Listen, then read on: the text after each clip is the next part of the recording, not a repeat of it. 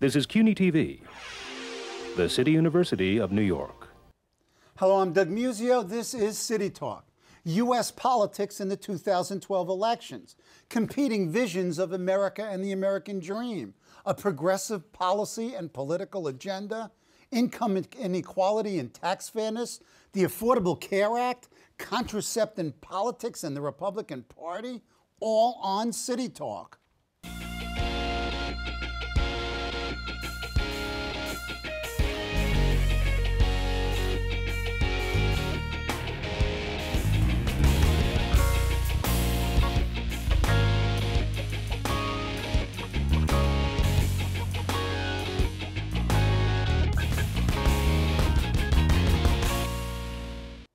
Joining us today to survey the terrain of current and possible future U.S. politics is Neera Tanden.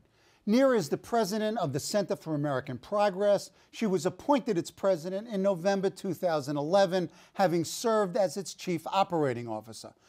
Neera has worked in the Obama and Clinton administrations, serving as senior advisor for health reform at the Department of Health and Human Services and as a member of the Obama Health Reform Team. Neera was also policy director for Hillary Clinton's presidential campaign, among other political activities. Welcome. Great to be with you. Thanks for having me. It's a real pleasure. Before we talk about current politics, let's talk a little bit about you and the center. Talk about your personal bio and how it structured your professional life. Oh, well, I grew up in a small town in Massachusetts, Bedford, Massachusetts.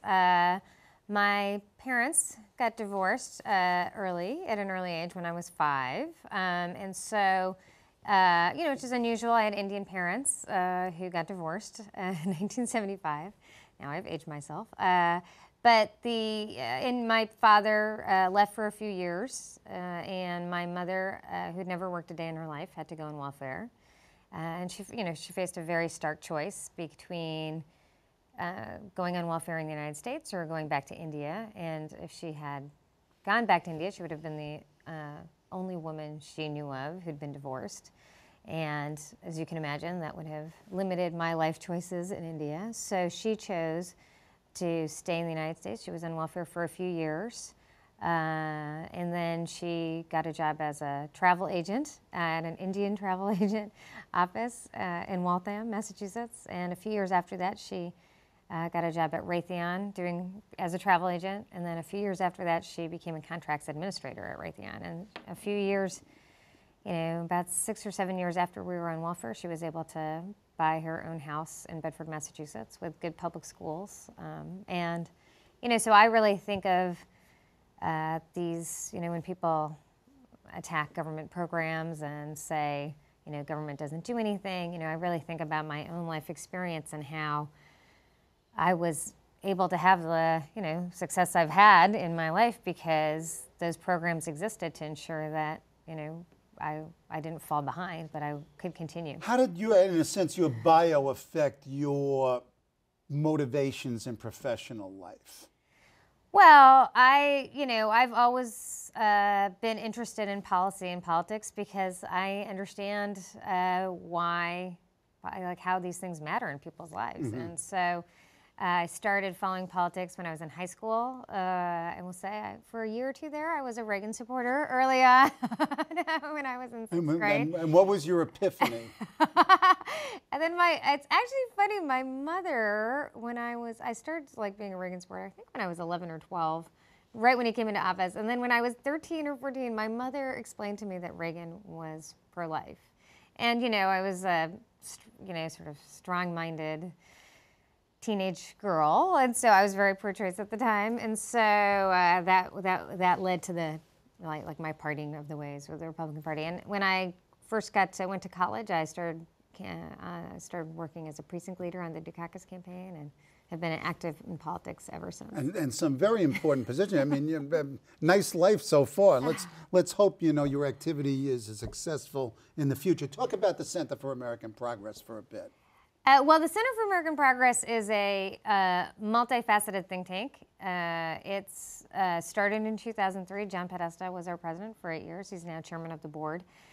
You know, in Washington, there have been a variety of center and center-right think tanks, American Enterprise Institute, Heritage, Cato, all of which, you know, all of which have a philosophy and ideology that's conservative. And there had been no think tank on the center-left that really works on issues across the stream. There's particular groups that work on the economy or education, but no group, no organization, no think tank that was working across the spectrum. So CAP has a national security team, an economic policy team, and a domestic policy team, and we also spend significant resources in communications in order to communicate our ideas. And we have a very active blog, Think Progress, which according to Technorati, I believe is the 5th most influential blog in the world. Gets cited a tremendous amount by mainstream media and other outlets. And we're very active in social media and new ways of communicating, because we've always thought that what's important and what the right has really done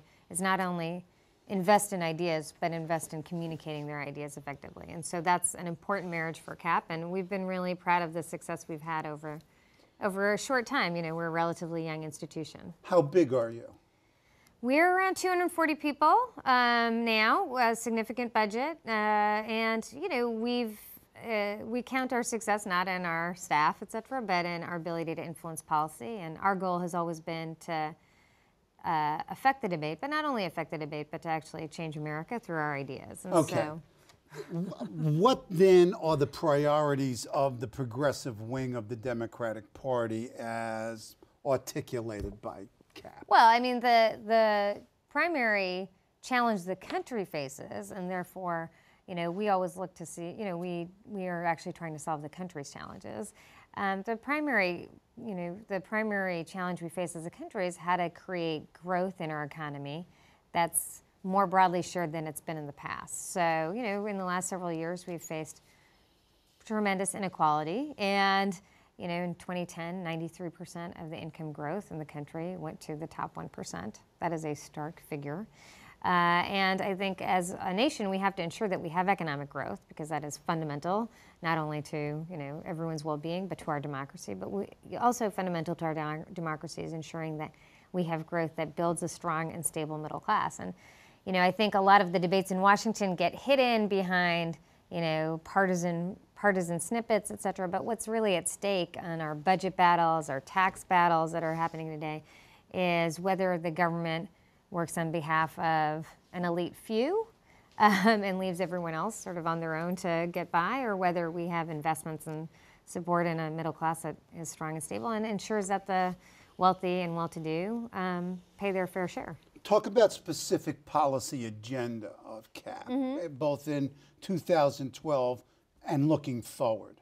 Well, just, you know, our most important work that we've done so far, and what we want to replicate going into the future, is when we work on longer-term, bigger ideas that help shape the debate. So what we're particularly proud of is our work on healthcare. You know, in 2005, when no one in the Democratic Party was talking about universal healthcare, CAP put forward a plan to get to universal or near universal coverage that relied on, you know, new insurance markets, subsidies for people to be able to afford it, and strong insurance regulations. And that became the heart of what Obama, then Senator Obama, then Senator Clinton, and then Senator Edwards all put forward in the 2007 primary. And as you know, President Obama led and tried to get through, you know, pass the Affordable Care Act. So the CAP idea was a framework for that plan. And this idea and its fruition is now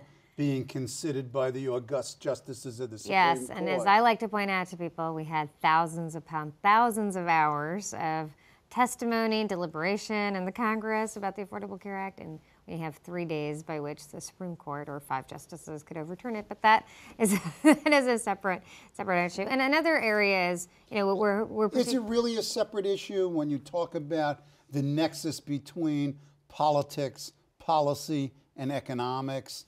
What the court absolutely. Absolutely. I mean, I think the big issue for the Supreme Court is that we have gone through almost 100 years, really 80 years, where the Supreme Court has had a deference towards elected branches on issues of economic activity, commerce, et cetera. We went through in the previous era, as you know, there was what we called the Lochner era, where we had an activist Supreme Court using the Commerce Clause to deny both the federal government and states the ability to regulate the economy on radical ideas like child labor laws, et cetera. And so, my own view is if the Supreme Court overturns the individual mandate, it will be returning to the Lochner era and reinvesting in this notion of, really, frankly, a made-up notion of limited powers. They will be creating new precedents. If you look through everything we've talked about, there's no precedent that they cite to overturn the individual mandate.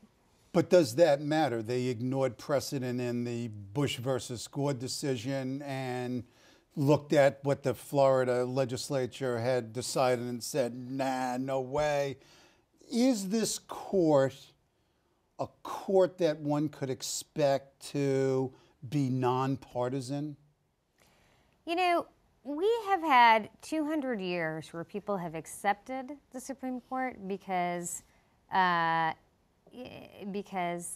even when they get to the place where they are becoming, more powerful than elected branches, they step back. So my hope is that the Supreme Court will recognize the unprecedented action it would be taking. And when I say unprecedented, I literally mean unprecedented. There is no precedent for them to use to strike down the individual mandate. That's your hope. What about your expectation? Actually, if you look through the testimony, if you look through the court proceedings, I think reporters got particularly focused on Scalia's very aggressive questioning. If you actually look at what Justice Kennedy said in the second day of hearings on the individual mandate, he basically seemed to indicate that there should be a stronger standard for the individual mandate, but then also articulated a rationale by which it would meet that stronger standard. So not to get too into legal jargon, but I expect him to, my own view is, I expect him to uphold the individual mandate. And it could possibly be a 6-3 decision because I don't think Justice Roberts will want to be in the minority. So, my expectation is still that the court will grapple with the kind of radical notion of what it's unleashing. This idea was considered radical just a few years ago, and that's part of what the right has done successfully. They take ideas that are outside the mainstream and move them into the mainstream, and that's why it's important for organizations like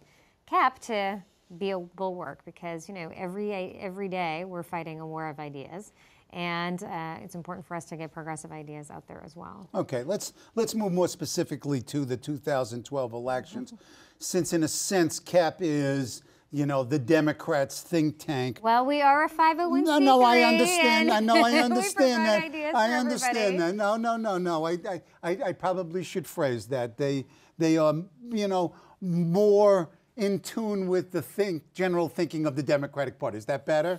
Well, yes, we're a 501c3, so we put out ideas. Okay, I take it all back. I take it all back. I take it all back. Can take them. Talk about your assessment of Democratic Party prospects in the upcoming election, both at the presidential level, having worked for the president, as well as at the Senate and House levels. What are your expectations for the election? What do you see as the defining issues? I think we have crystallized the debate between the parties on economic issues and who stands, who is standing more for the middle class. That is the central question.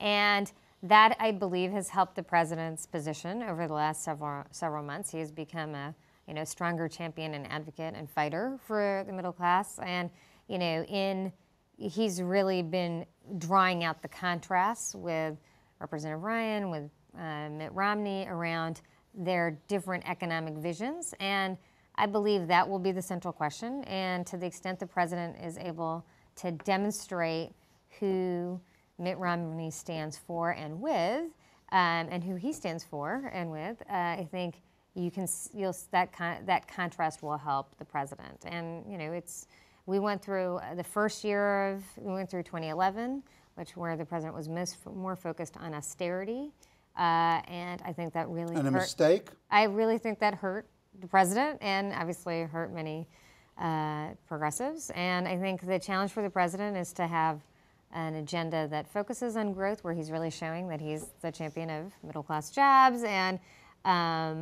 rebuilding the middle class. Because it's not wrong for people to feel like the middle class is a little bit under assault. If you look at where growth has been, where the lack of jobs, while we have tremendous corporate profits, and we all applaud corporate profits. I want to say, as a progressive, we champion economic growth policies, but we have to also ensure that growth doesn't come at any cost. That growth helps actually build a middle class that builds demand. What about the Senate and the House? I actually think the House,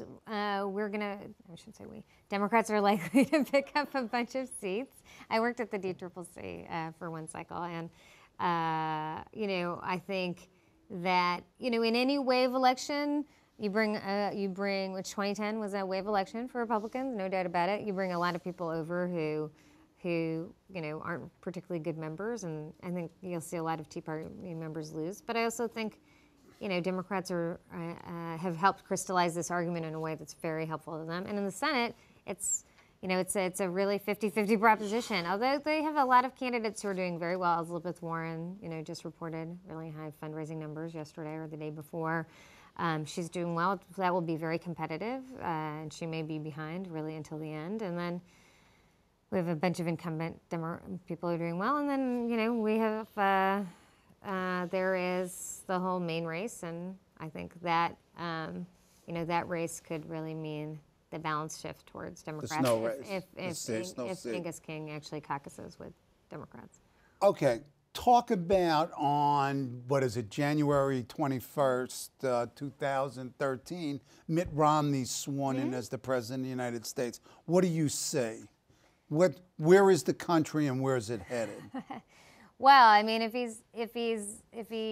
Mitt Romney becomes president, we will have a slew of budget policies soon after the new president is sworn in, or in the next inauguration.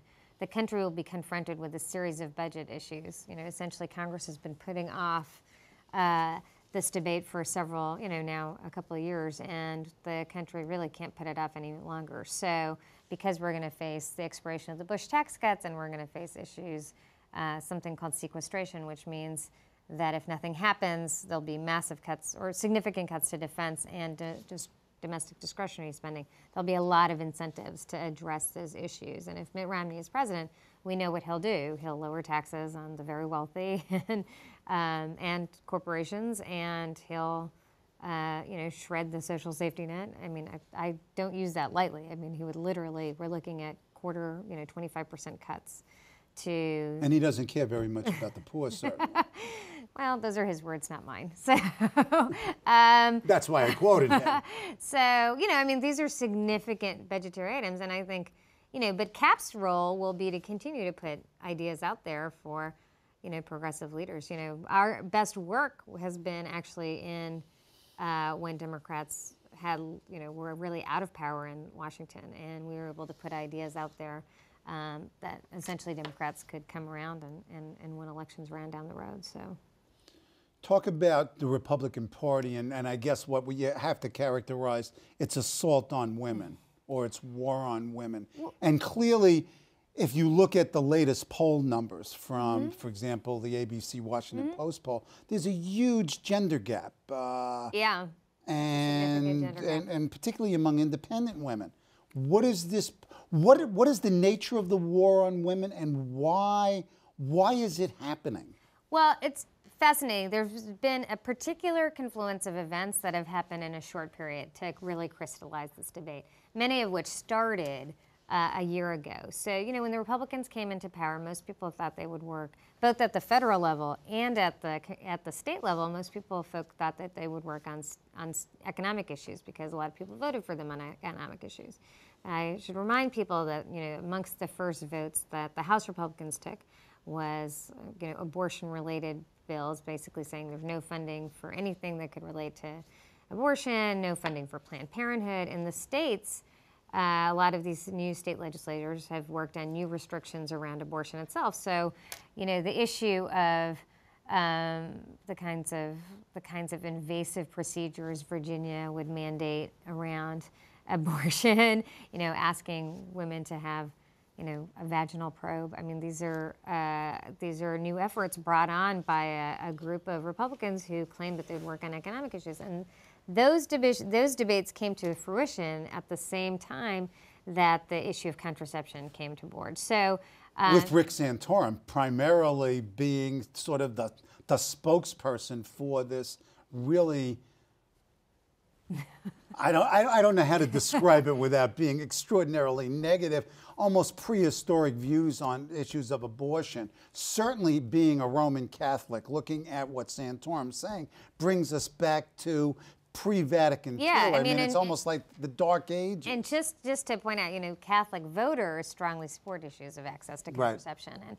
And I've worked on the issue of contraception for a very long time, and we thought of contraception as an area where you could find a lot of common ground and move forward an agenda. And I think what the issue of contraception did was demonstrate to women that the Republican Party stands on the opposite side of the wall than they do on a series of issues. And I think it really, there's a big debate whether it's economic issues or contraception or these whole confluence. But I think where you've seen the biggest movement of voters towards the president, it's not just independent women, it's college-educated independent women who thought that the Republican Party was in one place on the issue of where women should be in the society, and saw that really the strongest voices in the Republican Party were on the other side. And I think that really became crystallized when Rush Limbaugh, had these horrible, hateful things to say about Sandra Fluck, and Mitt Romney's only response was that, he wouldn't use those words. And it's like, what words would you use to describe a woman instead of prostitute who used contraception? And I think you saw, the president, I thought, in a very smart move, called Sandra Fluck, and has been making a concerted effort to demonstrate on whose side he stands. And it seems to me he's been clear that he stands on the side of America's women. Talk about the economic policies that you would, you were an advisor. What you walk into the West Wing, what do you tell the newly elected President Obama? Well, I'm particularly proud of CAP's role in August and September of this year in, working with our friends in the White House and the West Wing to shift the discussion from austerity to jobs, and we provided a number of ideas to the administration on jobs that they ultimately adopted in the jobs package they put forward. And my view of this is that the president needs to continually demonstrate that his first, second, third focus is ensuring that America's middle-class families are striving and succeeding. And he has to continue to put ideas out there that help shape that debate for them. And so, I think it's not enough to just do the Jobs Act and move on to other issues. I think the president needs to continually focus on those issues. And, real distinction between the parties, again, is that the president has ideas on how to actually create jobs in our economy. And Mitt Romney not only attacks those ideas, but his ideas about job growth is literally to just do what we've been doing for a decade, which is to give more tax cuts to the very wealthy and hope it all trickles down to everybody else. You have argued in a number of places, most recently in a New Republic blog, about fixing the tax code. How do you fix the tax code? How should the tax code be fixed? Right. Well, I think one of our significant challenges is, as we were talking about earlier, is inequality. And the tax code actually increases inequality in a number of fundamental ways rather than reduces inequality. Obviously, in broad swaths, it is progressive. But, we now, after the Bush tax cuts, we have a situation where the number one cause of our deficits is actually the economy. But the second second primary reason is the fact that we have the Bush tax cuts. They are actually the biggest contributor. So we need a tax policy that ensures that the wealthy pay their fair share, and that the president's talking about that for the Buffett, the Buffett rule that he's been discussing. But we also have to ensure that people over 250,000 pay their fair share of the economic, pay their fair share of the budget. But in addition, there are all these ways in which the tax code really helps well-off people through deductions and other things for a number of things, from like state and local taxes to charities to a whole host of ways. And those deductions, in a way, actually end up, the wealthier you are, the bigger the deductions. So, my view is we should convert those to tax credits, and we should look through the tax code and see all the ways it's basically rigged for people who are well off, and try to simplify the tax code and reorient it towards being more focused on middle-class Americans. But given the overwhelming and increasing power of money and the protection of money, revision of the tax code would be the point at which the fight really becomes serious. Yeah, I agree that it's not easy, but my view is, as a progressive, one of the reasons why people are so cynical about government is because they look at a tax code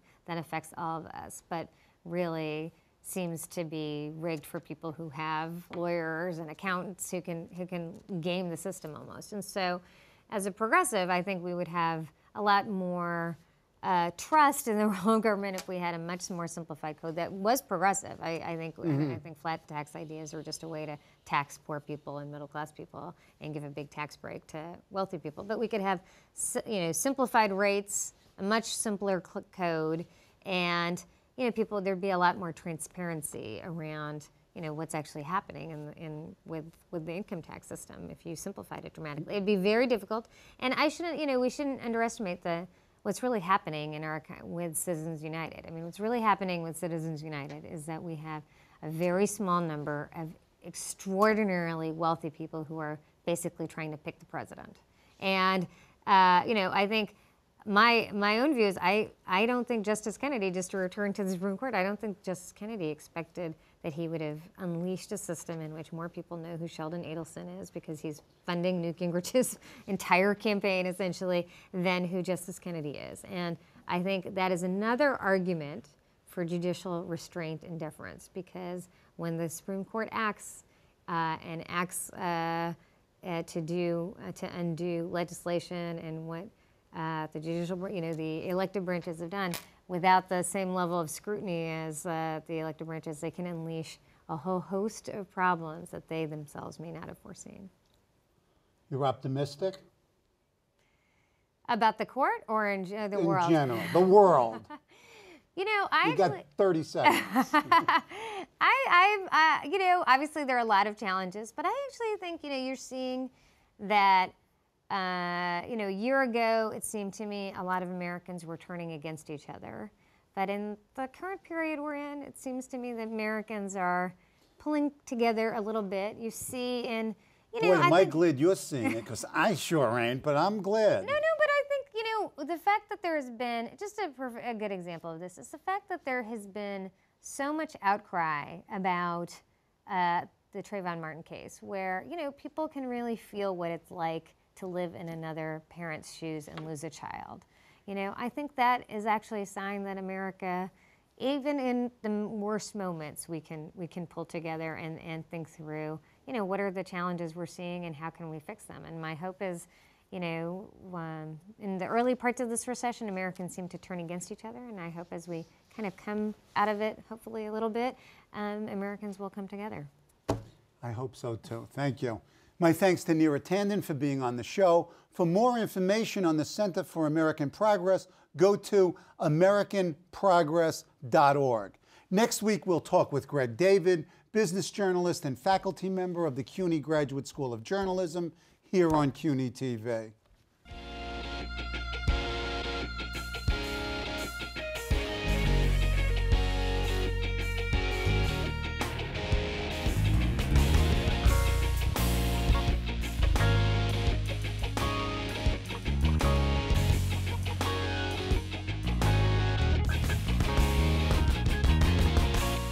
Hello, I'm Doug Muzzio. Let us know what you think about this show. You can reach us at CUNY.TV. When you get there, click on the bar that says Contact Us and send your email. Whatever it is.